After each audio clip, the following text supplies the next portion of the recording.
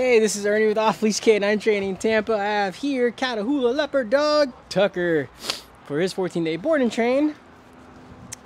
Main owner complaints is pretty terrible on a leash, pretty possessive inside a vehicle, which is problematic because mom is a truck driver. So we're gonna get that under control, and barks, a lot of barking. So we're gonna do all the obedience, all the public access stuff, get him solid on commands and stability, and go from there. So let's see what Tucker currently knows.